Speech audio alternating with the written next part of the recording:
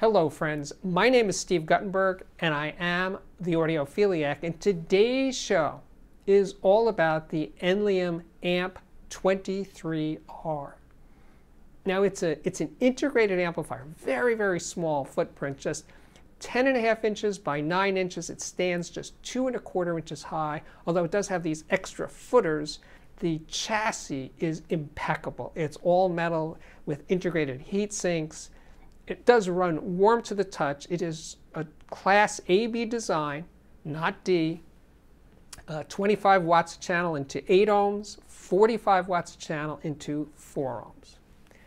Now, Enlium is a California company, but they do their R&D and build in South Korea. The amp, by the way, is a zero feedback design. That's rather unusual. This is a very high-end amplifier, by the way. I'm going to get to the price soon enough. It is zero feedback. It uses a motorized volume pot that is a stepped attenuator that's basically triggering relay. So you hear it clicking as you're changing the volume. Knob feel is very satisfying. The knob actually offers a little bit of resistance, but feels nicely done. This is a minimalist design. Did I mention that earlier? Because it is. It only has 3 inputs, 2 of which are RCAs. That's pretty standard, right? But the third one isn't balanced. The third one are B and C connectors, and those are for future Enlium components. Coming down the road will soon be a phono preamp and also a DAC. Now, that does come with a 2-year warranty, and service here in the US is handled in the US in their California facility. Here is a peek inside the AMP23R. There are no niceties like a mono button or balance control. No, the front panel hosts just that volume control and the input selector, which also doubles as the power on-off button. Now take note, there is also a headphone jack, a 6.3 millimeter 1/4 inch headphone jack on the front panel. And it's not there just as a convenience that you can plug in your headphones. No. The AMP23R is an excellent, truly excellent headphone amplifier. I used my best headphones with it, and its abilities with headphones are extraordinary. For the speakers I used over the course of this review, well, I used 3 pair. The Cabas Murano that I just recently reviewed here, the Magnepan LRS Plus, because it's a very power-hungry speaker, and I was wondering whether the 45 watts a channel into 4 ohms would do it, and it did. But the main speaker over the course of the review was the most obvious choice, my Klipsch Cornwall 4s, which are very high sensitivity speakers, and that was extraordinary. That was a terrific match. Don't worry guys, there will be an audiophiliac viewer system of the day later on in today's show. Now the price is $6,250 in the United States. And that price includes those footers that I alluded to earlier, and of course the remote control. Oh, let's take a look for a quick second at the specifications for the AMP23R. When I first hooked up the AMP23R, the speakers that just happened to be set up at that moment were the Magnepan LRS Plus. Now these are low sensitivity speakers, low impedance speakers, a really tough load, especially for a little amplifier like this. But you know what, it was no problem. And the speakers are highly transparent, very revealing of the source that you're hooking up to them. And it was very highly transparent, but not analytical, not overdoing it in terms of hearing all the bad stuff that's in recordings. It was a perfect balance of purity and transparency, and still had a bit of soul and warmth to it. So it was good going.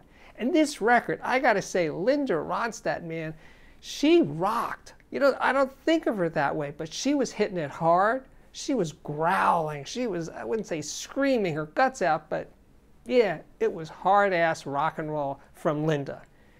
And the combination of the AMP23R and the little LRS Plus, it took me by surprise. I was a very happy camper. So these reviews are kind of a stream of consciousness. I don't mean making the review, I mean actually doing the work of listening. and I was playing this music of the Morning of the World.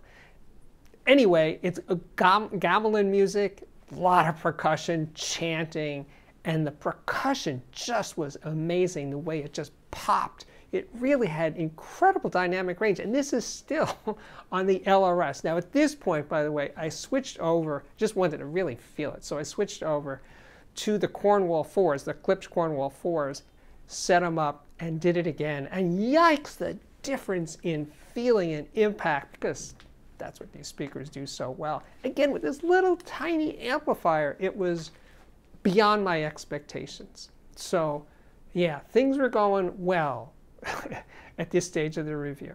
So the next recording was a live recording by the band here in New York City. It's called Rock of Ages. You know, I wasn't a fan of the band at the time in the late 60s or early 70s. They kind of grew on me later. But this recording, which actually was one of my least favorite of theirs, now I love it. It's probably my favorite band recording because it's live and because of the horns, the Alan Toussaint arranged horns, which again, they bugged me at first. It's like, why are these horns here? But now those horns just really just make this, just take that music to the next level. And anyway, with the Amp 23R, the spaces between the instruments just were deeper. And vocals, of course, were just deeper, and it just popped more. It was more like they're right there kind of sound, which, you know, is a big thing for me. When I hear that sort of, it's happening right in front of me, I just love when that happens. So sticking with the Cornwall 4s, I played this one, Close Encounters of the Third Kind, the original film score by John Williams. This is far and away my favorite of his scores. It's got incredible dynamic range, great warmth, great soundstage depth. It's a phenomenal recording. And so anyway, I'm playing it over the 23R and just hearing the string tone was great. Everything about it was checking all the right boxes for me. And I thought, okay, this is the time with this record, because it's such a good recording, I'm going to compare the Amp 23R to my past Labs XA25, which is 25 watts a channel. It's a lot bigger, but it's 25 watts a channel into 8 ohms, 50 watts into 4 ohms. So it's a logical comparison. And for a preamp, I used my past Labs HPA1, which is a headphone amplifier, but I used it as a preamp. Now, what did I hear? Well, first, the past electronics were darker in tone. Less bright is another way of saying it, less forward, more relaxed over the past Labs gear. You know, the soundstage was wider, this big orchestra. The soundstage was wider with the past Labs, but not as deep, and no soundstage depth was definitely shallower over the past, and less of a sense of hall ambience or reverb, probably in this case. There was less of that with the past and more of that with the Amp 23R. It depends, as always, it depends on what you're looking for. If you're looking for a more transparent sound, a more resi sound, more high-res sound, I would say the Amp 23R is the winner. If you're looking for more tone, weight, substance to the sound, I think the past Labs is superior. Okay, so what about headphones? Yeah, I have a bunch, as you may have noticed in my videos. I have a bunch, and I picked my very best ones to try out on the Amp 23R, starting with the Abyss Diana.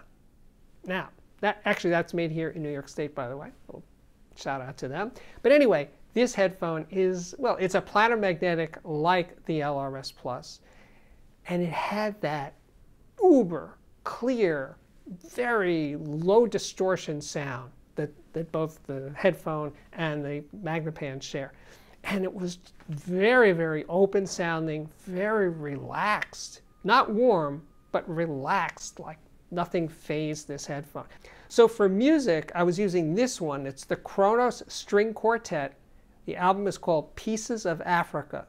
Again, really, really good recordings. You know, I try to use good recordings for most of these things because it counts, right? It's a phenomenal recording and has soul to it. Yeah, it's not bright. Those strings are just so sweet. And the African percussion and the chanting, just really good. And the sound stage over the Diana was just big and open and just phenomenal.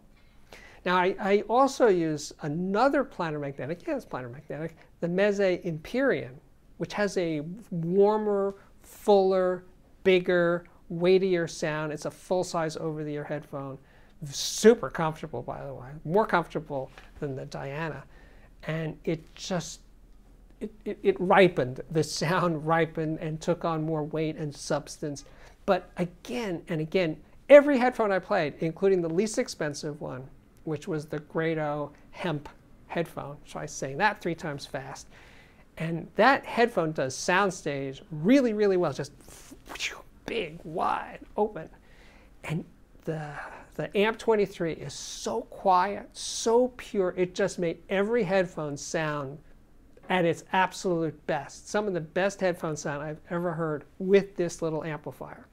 So yeah, I imagine that most people, most of my viewers especially, are going to be using it with speakers. But you know what? It sounds really, really good with headphones. Even hard to drive headphones. No problem. This thing's got a lot of juice. Alrighty, so now we are going to do, so Steve, what do you really think? And I think that the Enlium Amp 23R is going to appeal to a very specific type of buyer. This isn't kind of for everybody amplifier. First of all, the price is $6,250. That's a lot of change. And it's tiny, and it's not super powerful, but it's elegant, and it's beautiful, and it feels great. And that remote, I don't think I made a big enough deal about the remote. The remote is super, it's a Steve remote. It's volume up, volume down, source select, and mute. That's it, and it feels good in my hand, so that counts for something, and it's all metal. But yeah, this amplifier, it's not, I'm not going to say it's going to win over everybody. It's not. You say, for that kind of money, I want something bigger, I want something more powerful. Yeah, I get it. There's plenty of other options there. For that buyer that doesn't want a big hulking amplifier sitting on their rack or on their shelf, they want something that's just there. You know what? Let me just sum it up this way. It's not a run-of-the-mill, yeah, another high-end integrated amplifier. It's doing its own thing. And speaking of special, it is now time for the Audiophiliac Viewer System of the Day. This one comes from Savard. He put together a system of vintage and new because he was looking for a very laid-back, organic presentation. The turntable is a fully restored 1984 Oracle Alexandria Mark II with a prelude tone arm and a Stanton 8815 cartridge. Cassette deck is a 1983 Sansui 570. CD player, actually SACD player, is a Denon DCD 1600NE. The amp is a fully restored Sansui AU717. Speakers, Tannoy Legacy Eatons. And the cables are Wire World, Take 5 Audio, and Vandenhull. The equipment stands and speaker stands were custom made. Nice going. Alrighty, we are back. My name is Steve Guttenberg, and I am the Audiophiliac. If you like what I'm doing here on the channel, please consider joining my Patreon. It's easy to get to. Just go to patreon.com/audiophiliac, and yes, there is a link to that below. I'm having the best time. This is over 4 years that I've had a Patreon, and communicating with my patrons and having dialogues with them every month is a blast. It's just so nice to get to know the people on the other side of the camera. So check out the Patreon. Of course, the podcast. The podcast is coming up, what is it, like almost 3 months old. There's a bunch of episodes up there, wide range. I just did one that was kind of an experimental episode. It's called Life After Death or something like that. Look for that one because it kind of breaks the mold of what I usually do. And that's the idea for me of what the podcast is for. It's for stretching out. It's for doing things that I wouldn't do here on the YouTube channel. So you can hear it on Spotify and on Apple Podcasts and iHeartRadio and also my own website, which is linked to below. It's called, by the way, the Audiophiliac Podcast. Catchy name, right? Yeah. Anyway, I think my work here is at last complete. Yes, it is. Thank you again for watching, and I really, really do Hope to see you back here again very, very soon. Bye-bye.